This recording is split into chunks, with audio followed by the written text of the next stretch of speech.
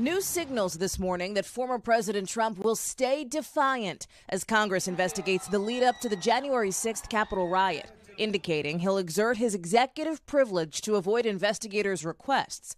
4 key Trump administration officials ignoring a subpoena deadline from the Congressional committee investigating the riot. NBC News confirming reports the former president directed them to disregard the demand for documents.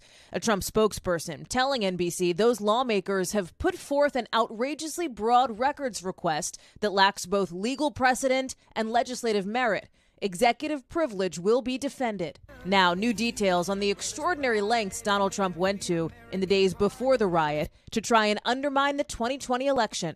And they're not taking this White House. We're going to fight like hell. A Senate report detailing 9 times the then president pressured top Justice Department officials to overturn President Biden's legitimate victory, describing near daily outreach to the DOJ and a bombshell meeting on January 3rd.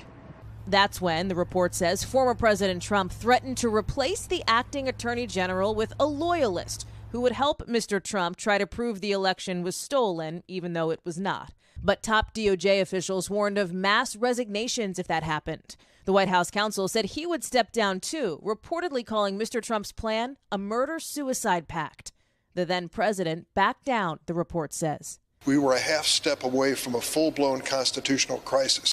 Those details, based on documents and interviews conducted by the Senate Judiciary Committee in a report titled Subverting Justice, describing Mr. Trump's conduct as relentless. But Republicans on that committee say his actions were consistent with his responsibilities as president to faithfully execute the law, arguing he did not weaponize DOJ for his personal or campaign purposes. One top Republican pointing out, in the end, Mr. Trump did not ultimately replace his acting attorney general. The president did the right thing. If he had made another decision, you would have had a problem. As for that January 6th Select Committee, they've also just issued a new round of subpoenas requesting information from the organizers of a pro-Trump rally at the Capitol that day. Craig? Our senior Washington correspondent, Hallie Jackson, for us. Hallie, thank you.